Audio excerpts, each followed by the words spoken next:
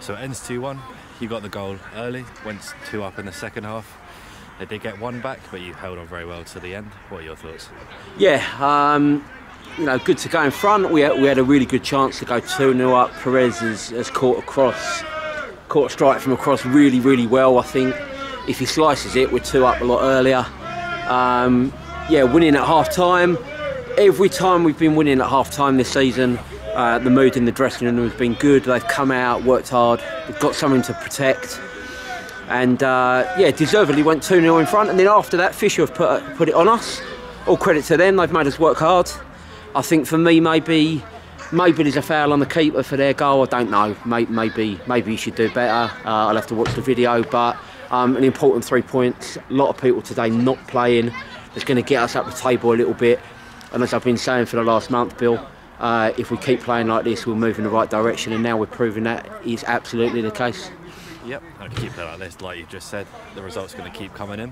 What's your next game? Can you tell us about that? Snodland away.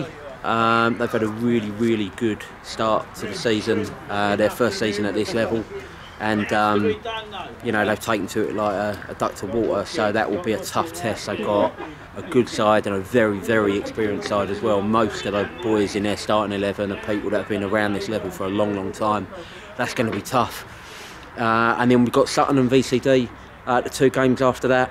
And they're in and around us, and you know, I think if we get another win or 2 wins out the next 3 games, we're going to Christmas in a really, really good place. And if you look back a month and you look where we are now, or maybe you cut out August, you know, if the season started 1st of September, we're a good mid-table side now, and we are looking upwards. And for a club the size and age of Welling Town, for us to be anywhere in and around mid-table competing with some of them sides, the boys should be really, really proud of themselves, as am I.